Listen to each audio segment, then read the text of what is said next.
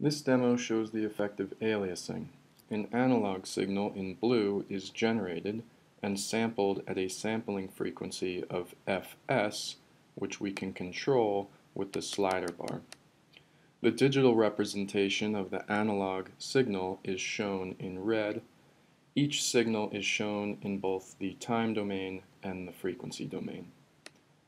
As the sampling frequency decreases, we start to lose information in our digital representation. Ultimately, we get to the Nyquist frequency, which is the lower limit to our sampling frequency. Below the Nyquist frequency, we start to see aliasing. The effect of aliasing can be seen in the time domain, but is more apparent in the frequency domain.